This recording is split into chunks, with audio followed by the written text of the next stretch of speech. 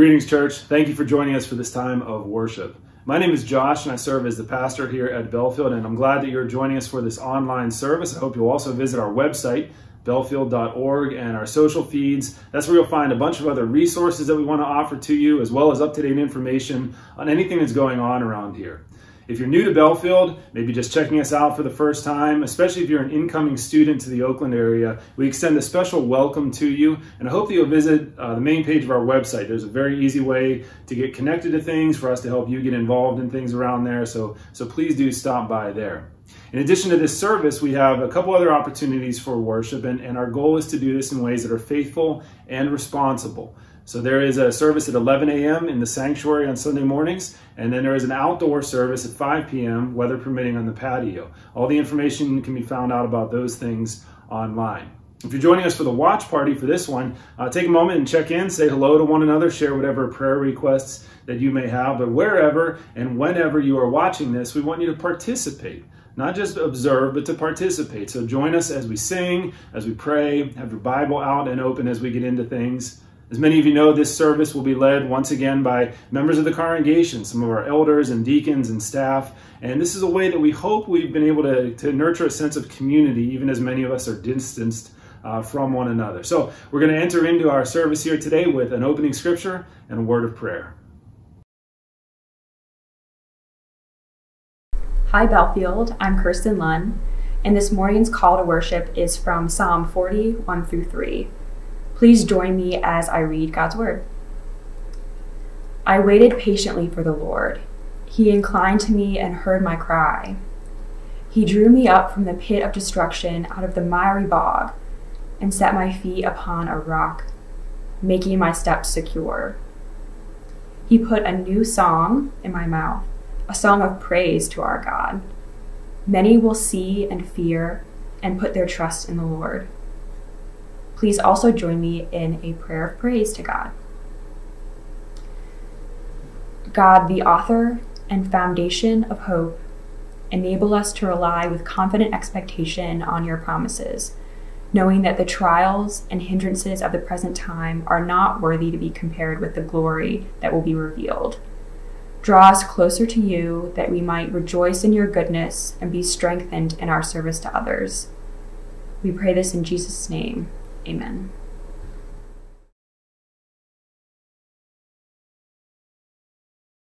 Morning, Bellefield. I'm Nick. I'm happy to be worshiping with you again this morning. Today we're going to sing a song called Jesus Paid It All that I sung a few months ago at this point.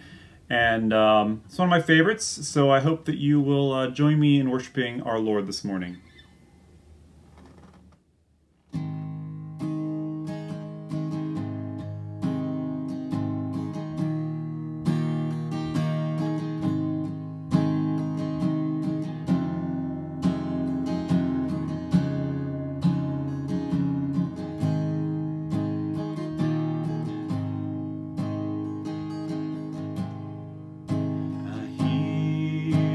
Savior say, thy strength indeed is small. Child of weakness, watch and pray. Find in me thine all in all. Jesus paid it all to him I owe. Had left a crimson stain, he washed it white as snow.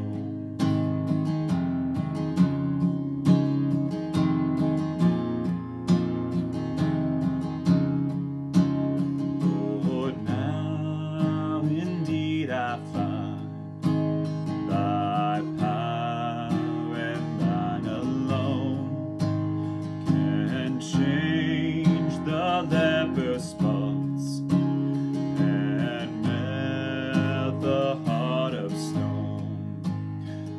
'Cause Jesus paid it all to him I owe. Sin had left a crimson stain, he washed it white as snow.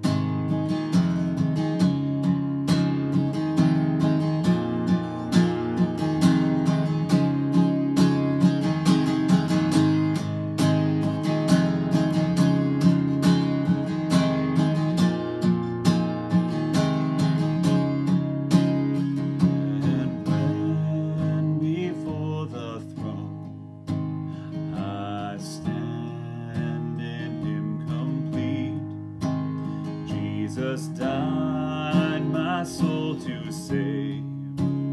My lips shall still repeat that Jesus paid it all.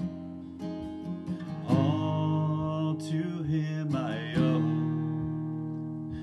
Sin had left a crimson stain, he washed it white as snow. Sin had left a crimson stain, he washed it white as snow.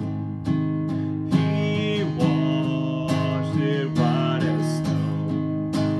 He washed it white as snow.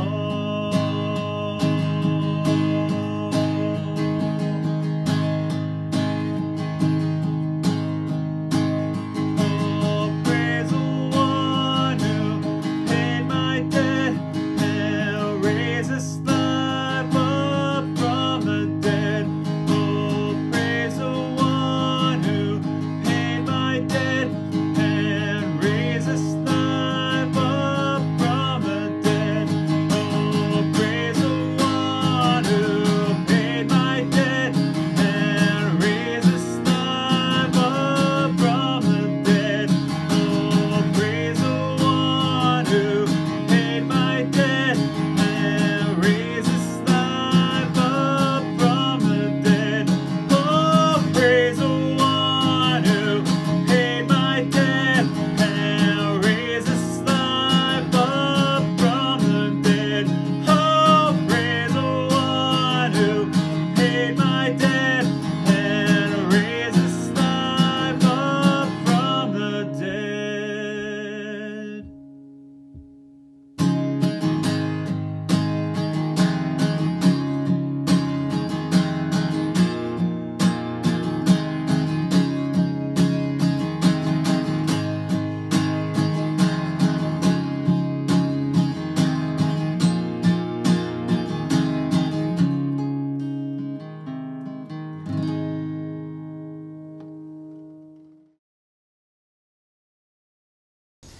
Good morning, Bellefield. My name is Heather, and this is my husband, Cameron.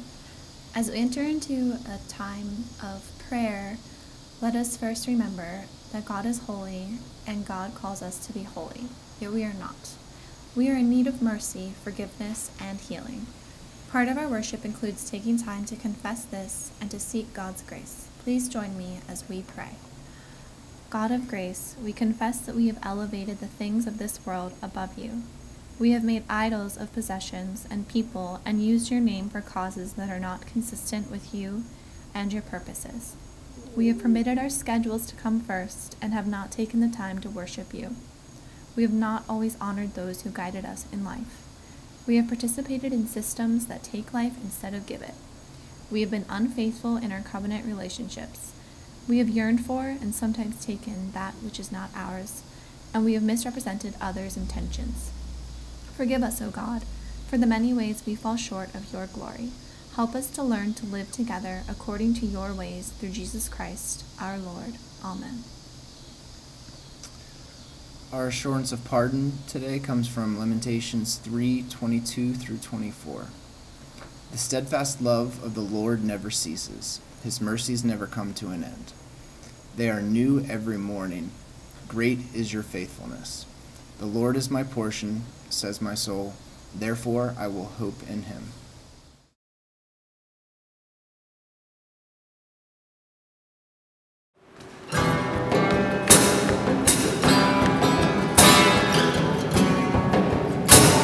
Good morning, everybody. I'm saying hi to you from the church today. I'm Kathy Emmons, that's Meg Van Dyke over here, and Ryan Cruck in the center. We got Mitch Hillbeck there and George Burley. We got Owen Hill reporting us. We're glad you're here.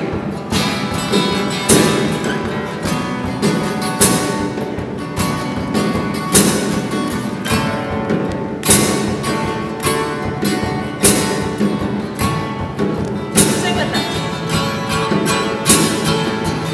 All of creation, all of the earth, they straight a highway, path for the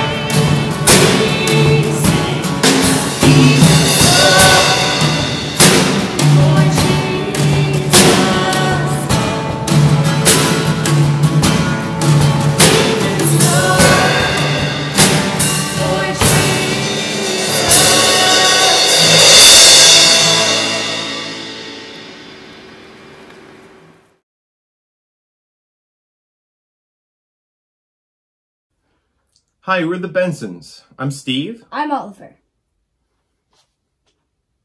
Who are you? Lucy. And I'm Jill. Today's scripture reading is from Isaiah 59, verses 15b through 21. Truth is lacking, and he who departs from evil makes himself a prey. The Lord saw it, and it displeased him, that there was no justice. He saw that there was no man, and wondered that there was no one to intercede. Then his own arm brought him salvation, and his righteousness upheld him. He put on righteousness as a breastplate, and a helmet of salvation on his head. He put on garments of vengeance for clothing, and wrapped himself in zeal as a cloak. According to their deeds, so will he repay. Wrath to his adversaries, repayment to his enemies. To the coastlands he will render repayment. So they shall fear the name of the Lord from the west, and his glory from the rising of the sun.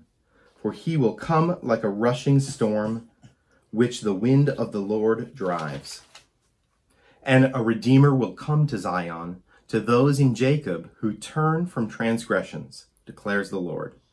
And as for me, this is my covenant with them, says the Lord. My spirit that is upon you, and my words that I have put in your mouth, shall not depart out of your mouth, or out of the mouth of your offspring, or out of the mouth of your children's offspring, says the Lord, from this time forth and forevermore. Each month we focus and pray for one of our ministry teams at Bellefield and a missionary that we support. Instead of us telling you about their ministry and their specific prayer requests, we have the great opportunity to hear directly from them. Hello, friends and family at Bellefield. We're happy to come to you this morning from our apartment in Switzerland. We're the Chamberlains. I'm Gary Chamberlain, and I grew up in Western Pennsylvania, and I went to the University of Pittsburgh for my studies and was involved for many years at Bellefield. I had the privilege of being part of the missions committee there and going to Urbana and being called into missions while I was at Bellefield, and also involved for many years in the student ministry. I'm Anita. I'm Swiss. I was born and went to school and everything in Switzerland near Basel. We have 3 children. The girl in the middle, Heidi, which I think you know, and 2 boys. 2 of them are married since almost a year, and our daughter now is pregnant, and we're looking forward to become grandparents if possible in February if everything goes well. Our ministry is with CLC, Christian Literature Centers. The U.S. headquarters is near Philadelphia. And CLC exists in 48 countries around the world, and we're involved in literature distribution, Christian literature. And we're involved in projects for publishing. We have bookshops in many countries, even such as Burkina Faso and Thailand and India and so forth, in many places even where there's very great difficulty to make Christian literature available. And that is one of the things that I love about CLC, is that we try to go where there's a tremendous need in order to make Christian literature available. One of the projects we have been developing recently is to make the Bible available in some languages where it's not readily available for people. And one of the languages we've been able to print the Bible in is Thai. And so we have a bookshop in Thailand, in Chiang Mai, where we are able to distribute literature throughout the entire country. And so we were really excited to be able to actually print the Bible in the Thai language in order to make that available. The other language was Spanish. You know, a lot of us hear about Venezuela and Bolivia and the difficult political situation. The same is true for Spain, for the economic situation in Spain and as well as Venezuela. And so there's a real need for affordable literature and affordable Bibles in these countries. So CLC had a project to raise funds to print 40,000 copies of this wonderful Bible, a very economic Bible, Jesus para Todos, for our three of our Spanish-speaking countries that we're involved in with our ministry. And this is just a great project, and it's been a great blessing for thousands and thousands of people who've been able to receive the Bible. And we have a new project now. CLC is involved in Russia and also Belarus, which are Russian-speaking countries, of course. Belarus is very much in the news in these days because of Lukashenko, the dictator who does not want to lose power, and he's rigged elections and so forth. And we actually have a bookshop in the country of Belarus, and we are able to distribute literature throughout the entire country through our website in Belarus and also through our bookshop, going to conferences and so forth. And praise God that we're still able to do that today.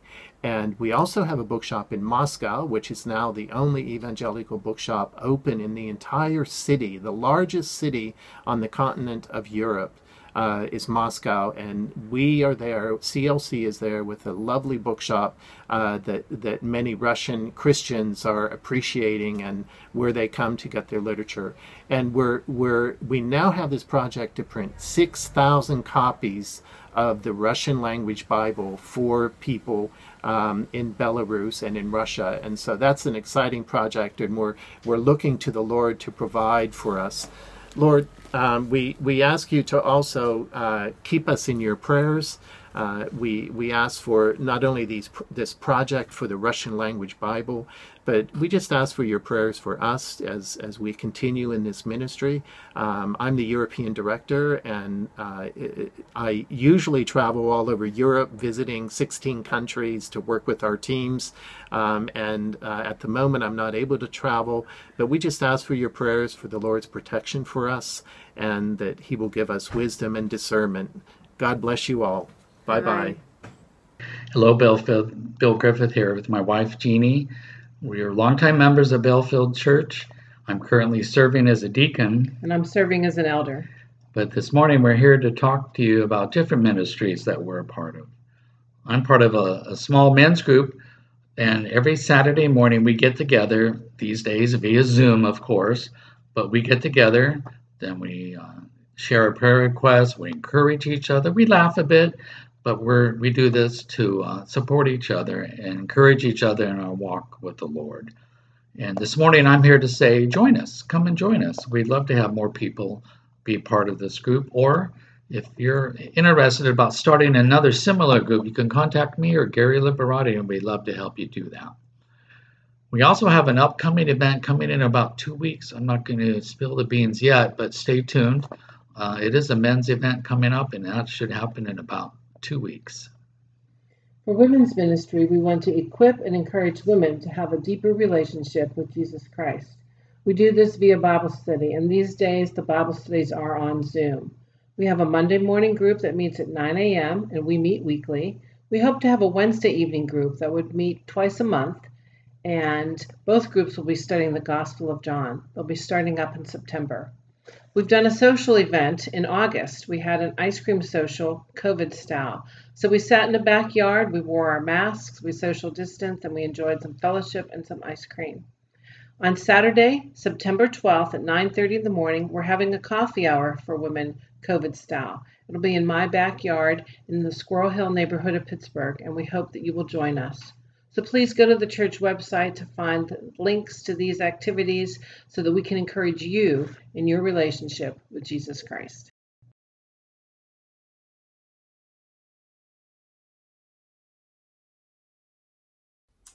As we pray today, we will echo the simple refrain, Lord, hear our prayer. We invite you to join us in that refrain and hope that it will serve as a reminder that though we're apart, we pray together as one body. Let us join our hearts as we offer our prayers to God. Lord God, God of light, in whom there is no darkness, you have invited us to pray to you, so this morning we do that, in and through the good and strong name of Jesus Christ our Lord. We thank you that we can gather as a church today, whether we gather in person or virtually. We're grateful that you have kept us safe through a week of work, of learning, of play. We place the following prayers for our community at your feet. Lord, hear our prayer.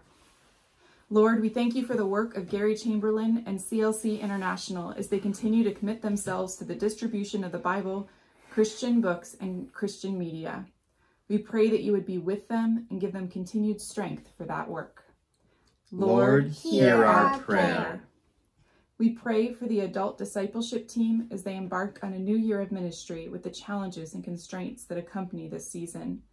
Please be with them and give them wisdom and strength as they oversee our men's and women's ministries. Lord, hear our prayer. God, we lift up all of the medical and frontline workers. We thank you for their continued work to keep our community healthy and safe. Sustain them when they are exhausted, protect them while they serve others, and use them as instruments of healing. Lord, hear our prayer. We place before you all the teachers, students, and administrators beginning a new school year, whether at home, in person, or navigating both those worlds. Please, Lord, keep them safe and be with them as they adapt to these new realities.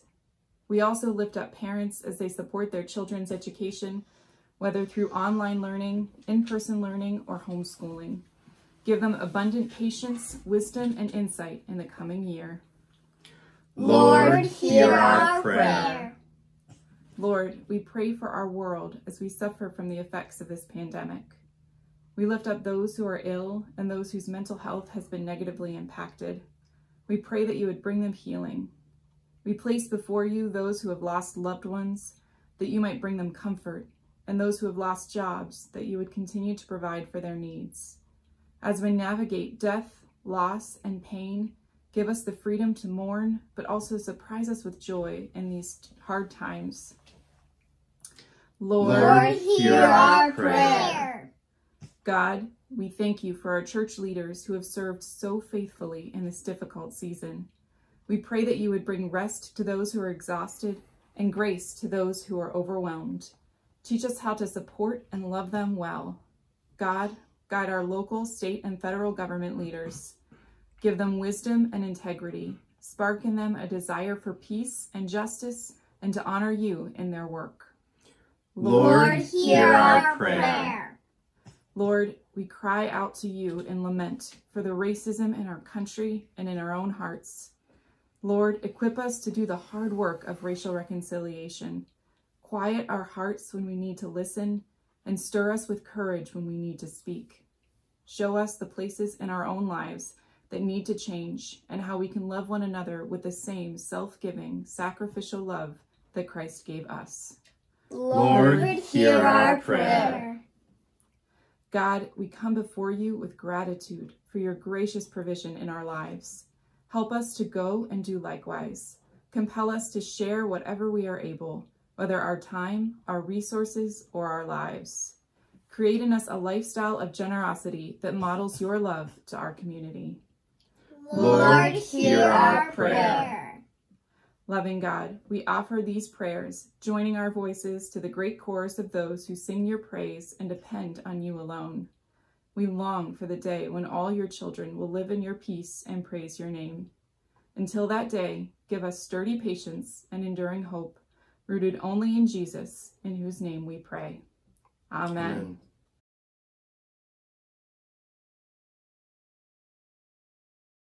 Giving back to the Lord is part of what it means to be a disciple of Jesus Christ. It's how we steward the things that God has given us. It's also a part of our worship.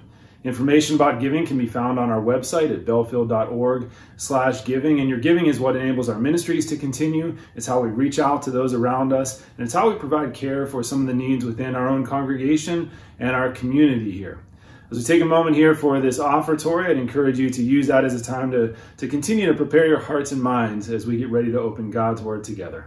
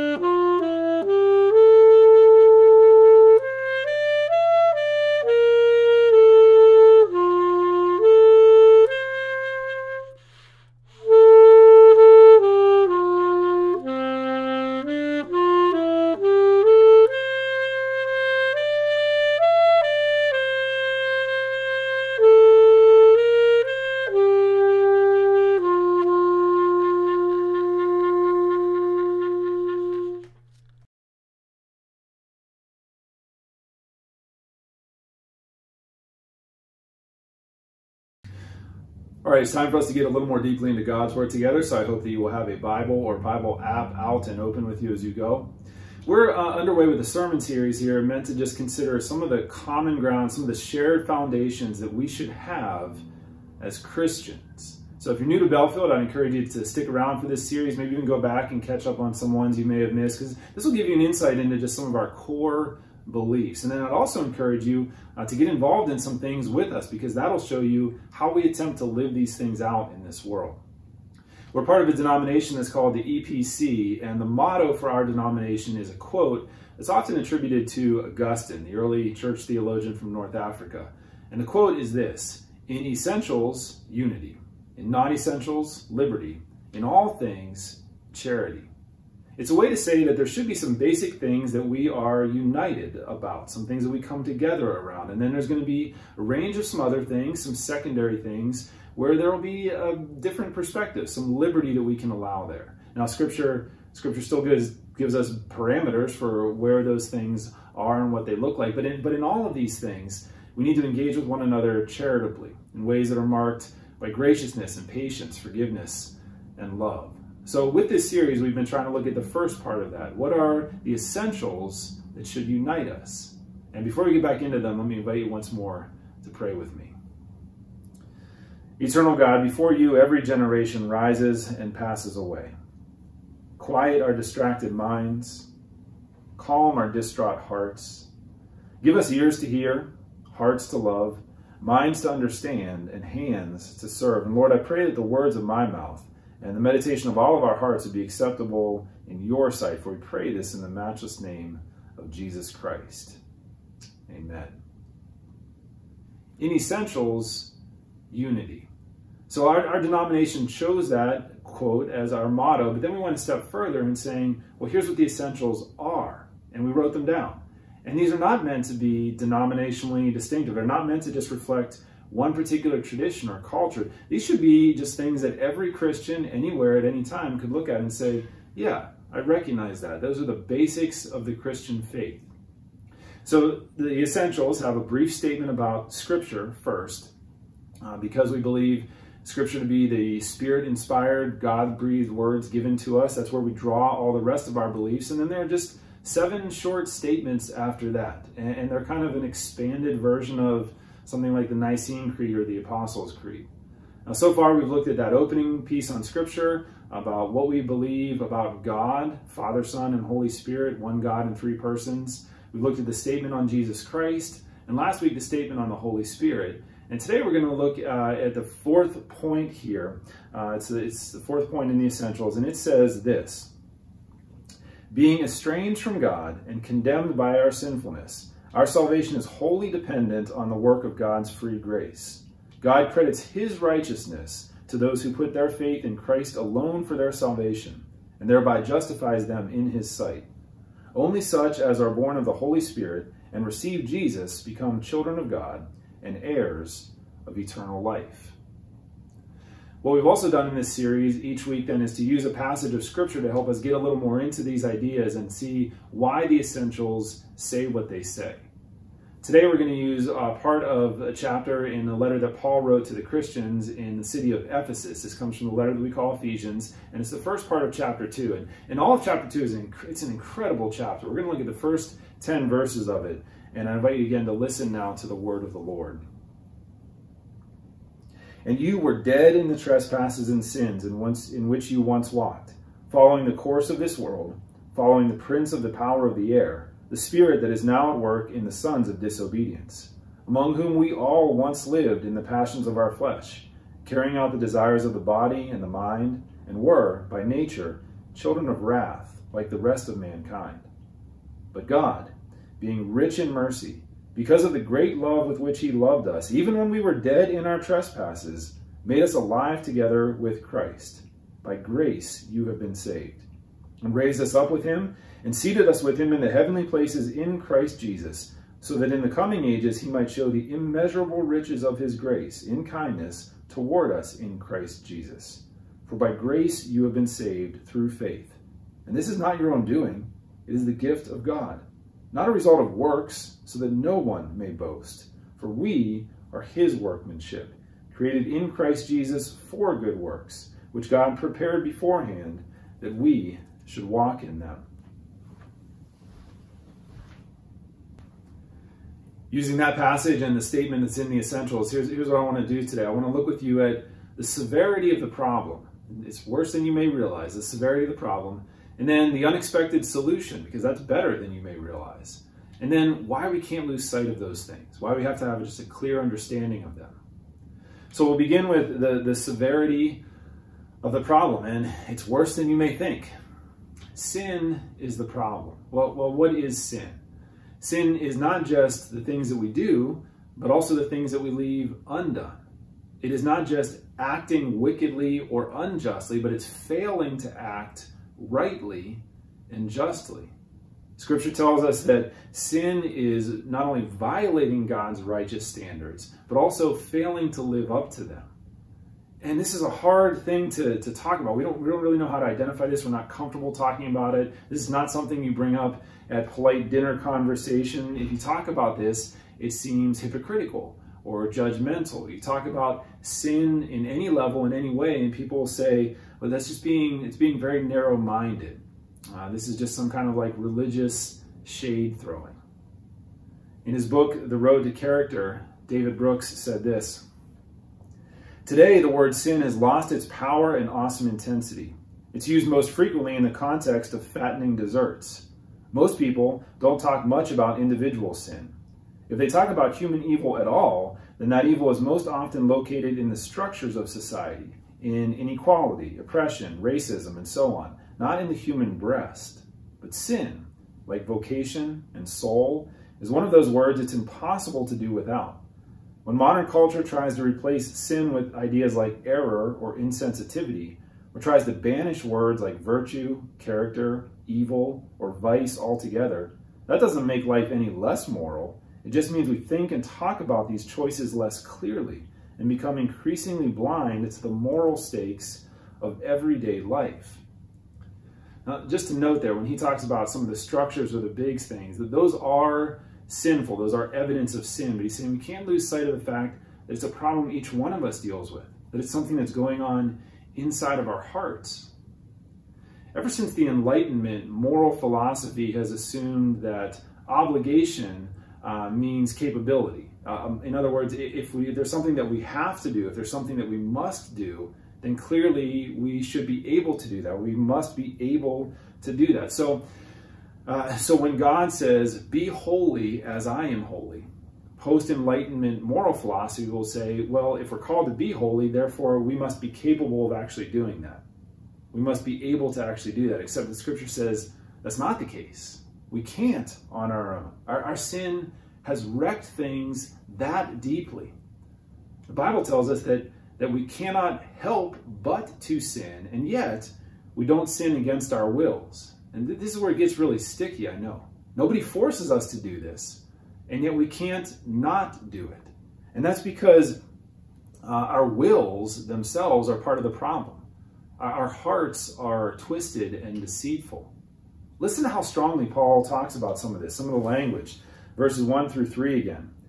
He said, "You were dead in the trespasses and sins in which you once walked, following the course of this world, following the prince of the power of the air, the spirit that is now at work in the sons of disobedience, among whom we all once lived in the passions of our flesh, carrying out the desires of the body and the mind, and were, by nature, children of wrath, like the rest of mankind." You hear that and you think, oh man, Paul, that's pretty harsh. I think you might have said the quiet part loud. And yet Jesus said, no, the problem really does run that deeply. You look in the Sermon on the Mount and he says there, it's not just your outward actions. It's not just the things that you do or fail to do. It's what's going on in the heart. That's why we speak sometimes of total depravity. Perhaps you've heard that expression. It's often misunderstood. When we talk about total depravity, we're talking about range or scope, not necessarily depth.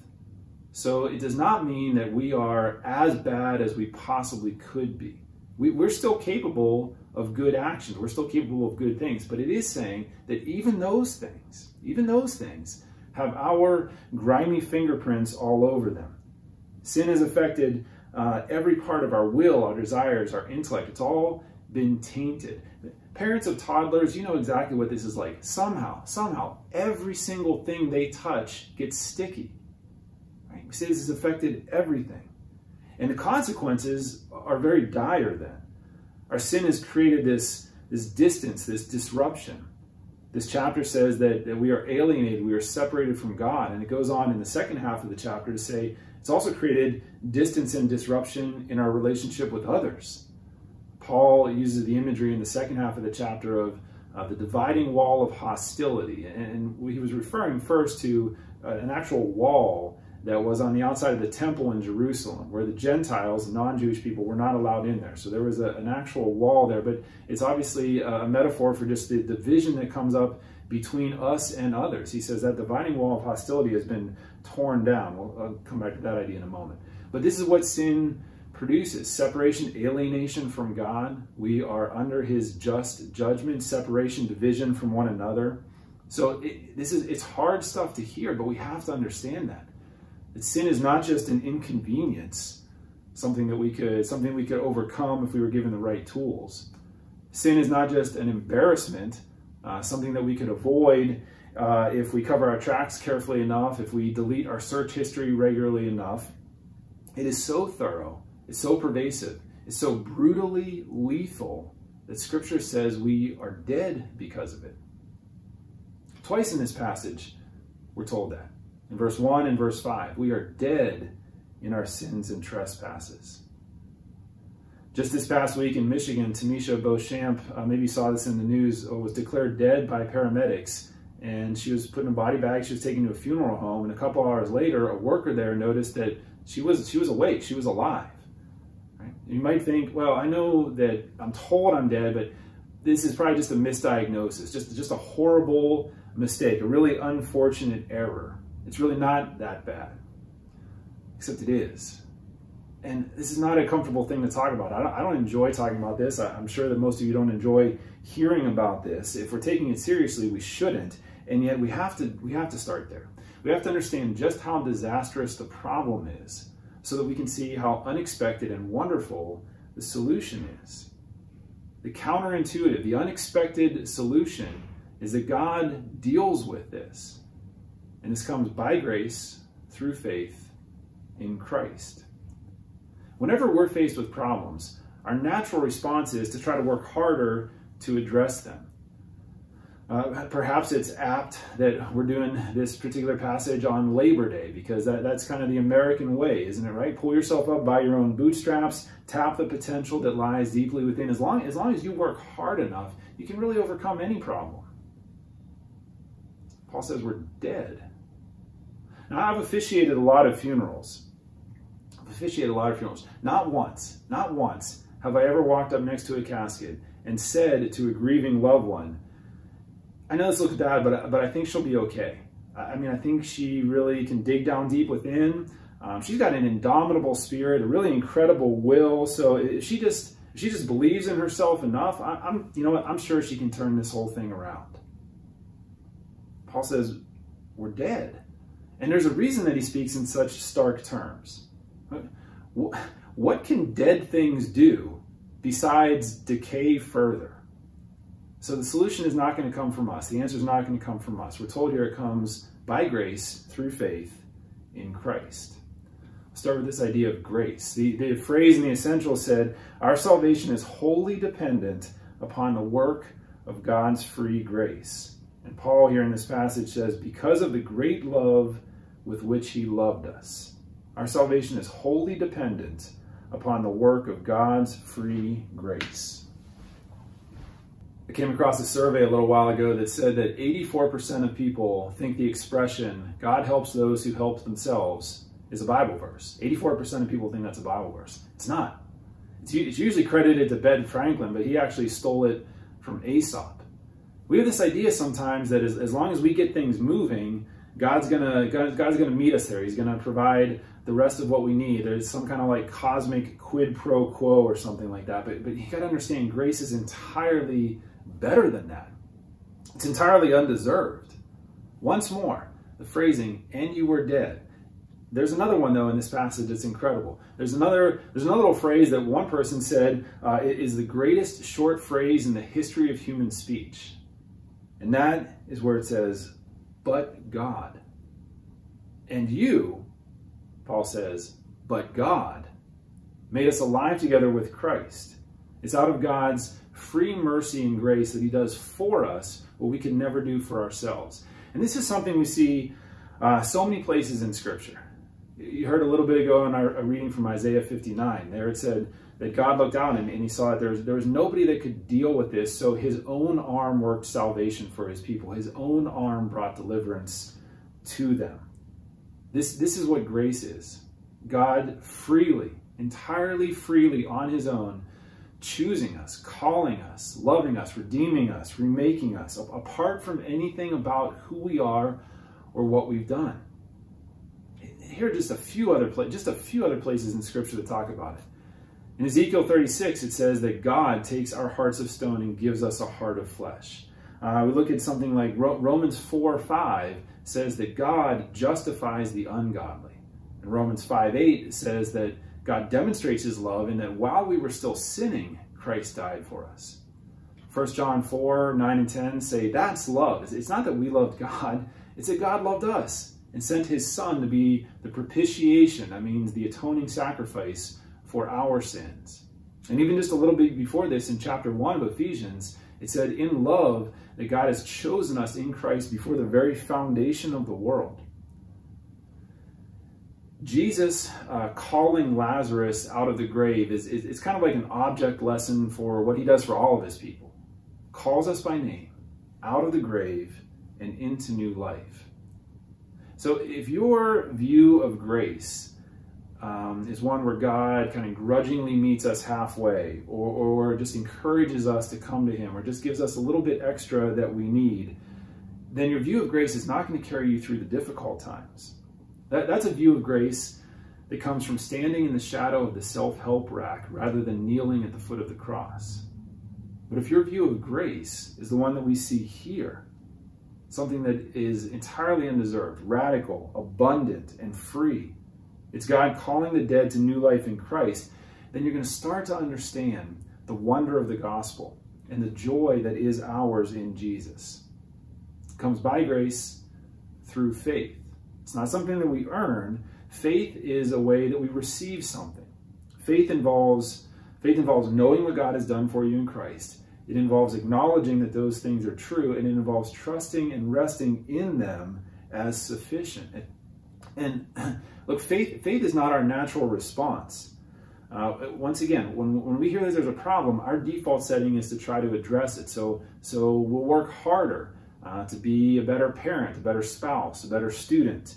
We're going to try harder to be more admirable and respected around the workplace. We're going to try harder to be better neighbors and citizens in our communities. We're going to make sure that other people can see us doing these things, that other people see these things happening, and we're going to self-document all of the wonderful things that we've done.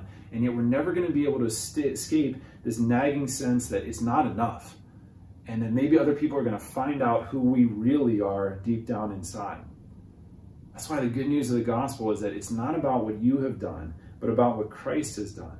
It comes to us by grace, and faith receives that. Faith just lays hold of Jesus Christ. It clings to him, and we are given his righteousness. When we are given his righteousness, we are justified. That means to be declared in the right because of what Jesus has done.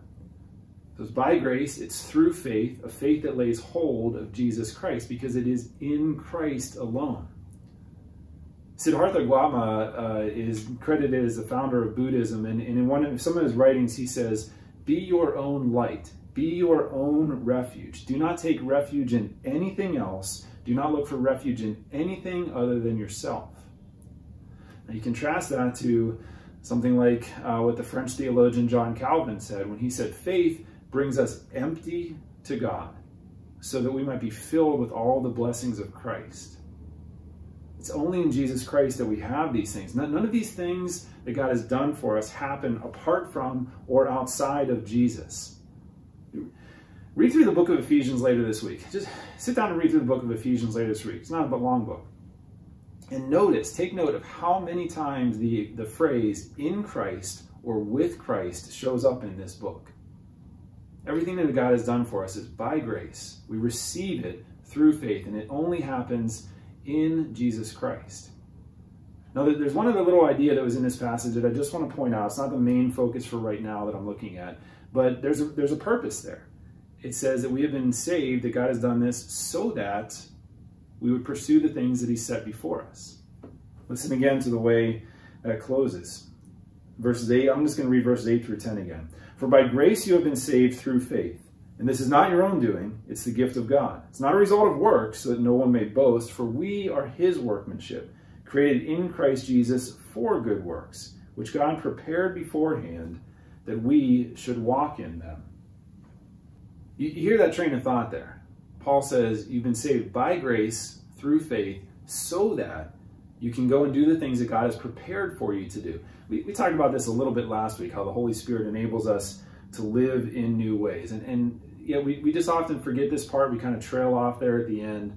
God has brought us to new life in Christ, and the dead are brought out onto the dance floor together, if you will, so that we can go and do the things that God has prepared for us to do. So the problem is worse than we think, worse than we may admit. The solution is more incredible than we would have expected. It's entirely counterintuitive. It's amazing what God has done for us, and we can't lose sight of either one of those things. So I just want to offer you a couple thoughts here as we go, that we can't lose sight of these things. We can't lose sight of the fact that the problem is worse than we realize, that the solution is more incredible than we would have ever thought, and that this really means something then for us. So if maybe you think that you aren't dead in your sins. Maybe you think that you're a good person, you're a virtuous person. Really, the problem is with those people, the people who aren't as enlightened or cultured or principled as you are. Maybe that's where you are. You need to know that everyone has sinned and fallen short of the glory of God. And maybe you think that you can just put on enough spiritual makeup to hide those problems. I mean, you might be imperfect. Sure, everybody's imperfect, but I mean, the problem's not that bad. Spend a little time with this chapter. I mean, it cuts to the bone. It hurts to hear those things, but we have to understand what dead means. On the other hand, maybe you think, yeah, I get that. You don't have to convince me of that. But maybe you need to know that you really can be made alive together with Christ. Maybe you're thinking, look, I don't need you to tell me how bad the problem is. I know that I've blown it. I know that I don't have any hope. Then if that's the case, then you need to know that God is rich in mercy and that his love is extended to us precisely when we are dead in our transgressions. Maybe you think that you've messed up so badly that this good news, it can't be for you. It's got to be for other people. Somehow you have to be pre-approved for grace. You need to, then I would want you to spend some time with this chapter as well and hear that it comes to us. God's love and deliverance comes by grace through faith. In him we have a sure and certain hope. Finally, maybe you just think that this doesn't really mean anything, that this won't really change anything in your life on a day-to-day basis. This won't really look any different for you as you go out in this world. Then I also want you to spend some time with this chapter, especially the second half of the chapter, but even that verse 10 right there.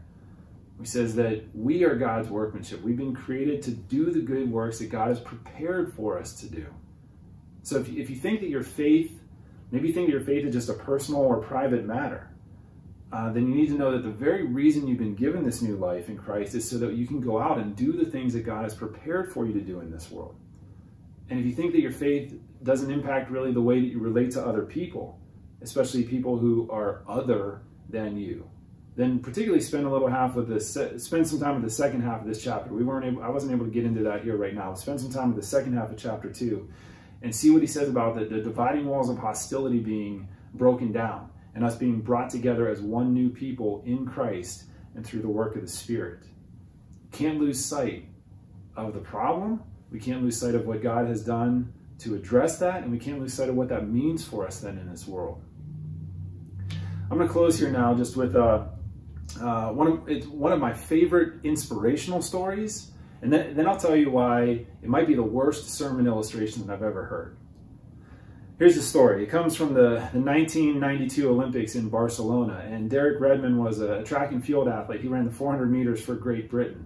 Now, Derek was the world record holder at that time, although he had missed the 1988 Olympics because of injury. So he came into this race the heavy favorite, the world record holder. Everybody expected him to win the gold medal. The stakes were really very high for him. He was just looking for a place in history. And in a semifinal race, in one of the semifinal heats, Derek got off to this great start. And then about halfway through the race, his hamstring just tore completely in half.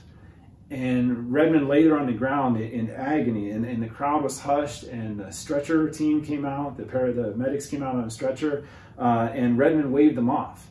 He waved them off, and the news outlet that was recorded the next few minutes like this. They said, "Then in a moment that will live forever in the minds of millions, Redmond lifts himself to his feet, ever so slowly, and starts hobbling down the track. The other runners have finished the race. Suddenly, everyone realizes that Redmond isn't dropping out of the race by hobbling off to the side of the track. No, he's actually continuing on one leg. He's going to attempt to hobble his way to the finish line, all by himself, all in the name of pride and heart."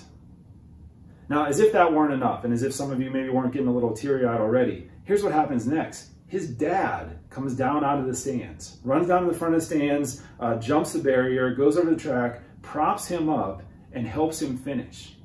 So there are 65,000 people in the stadium that are giving him this standing ovation, and countless more around the world that are watching, just cheering and clapping wildly for him. It's become one of the most iconic moments in Olympic history. You can find footage of this everywhere, and some of the video clips are set to inspirational music. I saw one, I kid you not, I saw one that was narrated by Morgan Freeman, because evidently Morgan Freeman narrates every emotionally triumphant moment in the human and animal kingdoms. It's a great story, again, great story.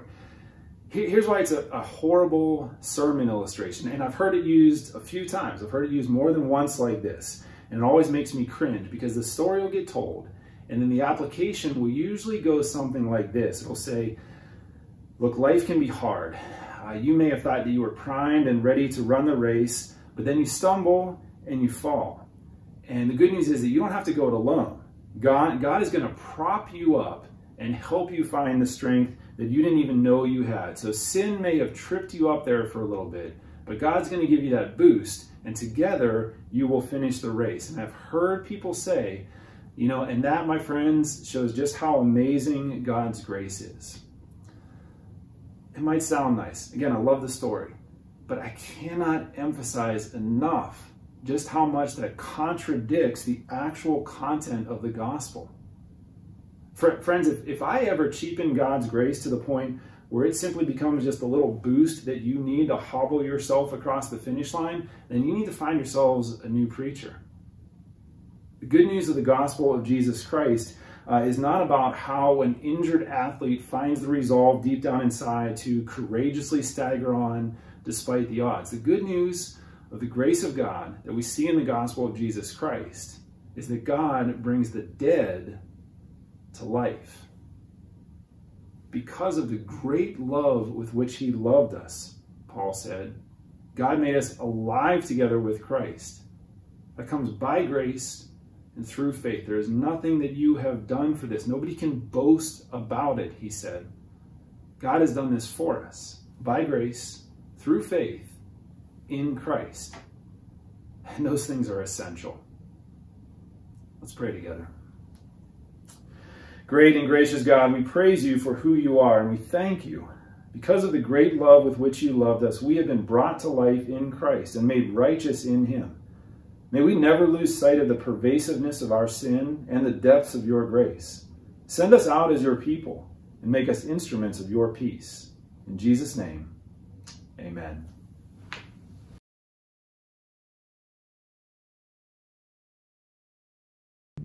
Hey Bellefield, it's Emily Wenz. I am so happy that I can keep worshiping with you all. This morning we're going to be singing a song called Because of Your Love by Phil Wickham. So please prepare to sing and worship God with me.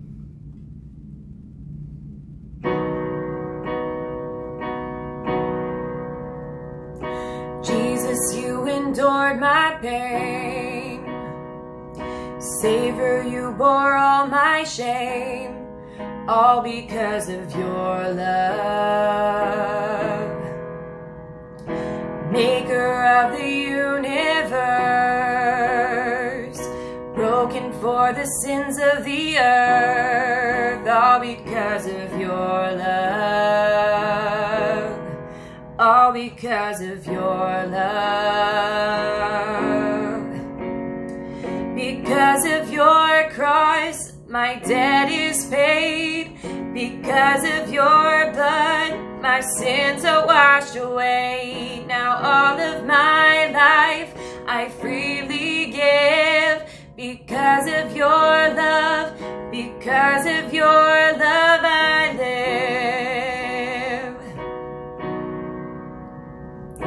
Innocent and holy King, you died to set the captives free, all because of your love. Lord, you gave your life for me, and I will give my life for you, all because of your love, all because of your love. Because of your cross, my debt is paid. Because of your blood, my sins are washed away. Now all of my life I freely give. Because of your love, because of your love I live. You did it for me, you did it for love. It's your victory, Jesus, you are enough. You did it for me, you did it for love. It's your victory, Jesus, you are enough. You did it for me, you did it for love. It's your victory, Jesus, you are enough. You did it for me. Hey, you did it for me.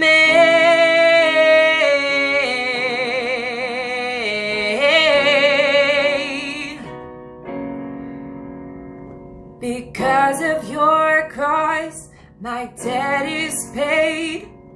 Because of your blood, my sins are washed away. Now all of my life I freely give. Because of your love, because of your love I live.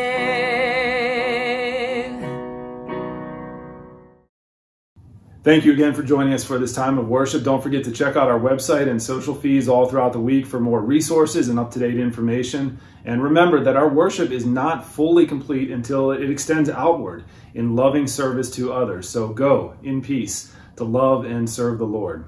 And receive this benediction. May the grace of our Lord Jesus Christ, the love of God the Father, and the power and presence of the Holy Spirit be with you this day and every day. Amen.